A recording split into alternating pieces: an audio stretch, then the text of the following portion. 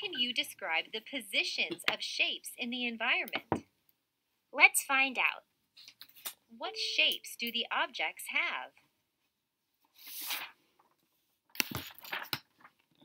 You could say the clock has the shape of a circle. The ball of yarn has the shape of a sphere.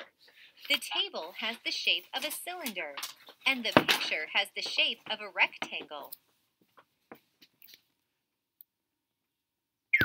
Which object is behind the chair? The yarn or the cat?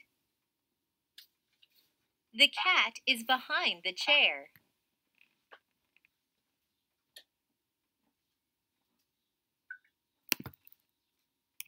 Where is Emily standing? You could say Emily is standing next to the chair. Where is Emily standing now?